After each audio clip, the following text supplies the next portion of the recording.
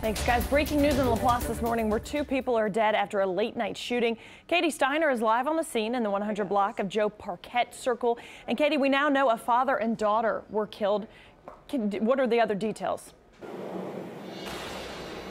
Hey, Leslie. Well, I'm here with the Sheriff, Mike Trigg. Thank you so much for joining us this morning. Tell us what you guys know so far. Last night about 8:56 p.m., shortly before 9, we've got a call of multiple shots fired here at 177 Joe Parquette. Officers arrived on the scene. Male subject had been shot multiple times, along with a little girl, 5-year-old girl. The little girl was placed in a patrol car, brought to the hospital. She died at Oshina in LaPlace. The male subject was airlifted to UMC in New Orleans. He later died also.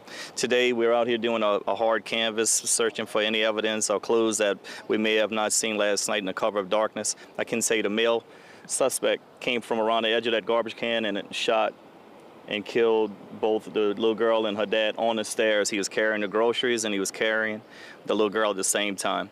Shot him and he fled into the wood line. We're asking residents, like they have done in the past, we need your help this time. We really need your help. We don't have a whole lot to go on. Of course, we have crime camera video we're looking at, but it's going to take more than St. John Sheriff's Office to solve this crime and give this little girl and her dad justice. Do you know anything about the suspect, male, female? He appears to be a black male, a single gunman at this time, and that's all we're going to release right now. We don't want to jeopardize anything in the investigation. And then how can people get a hold of you?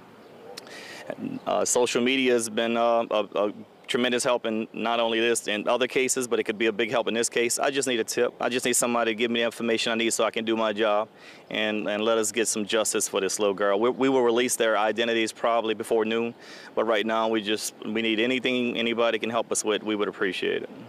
Thank you so much, Sheriff. We really appreciate it. If we have any more information, we'll pass that along to you here on WUPL, also on our website, WWLTV.com. Reporting live in LaPlace, Katie Steiner, Eyewitness News.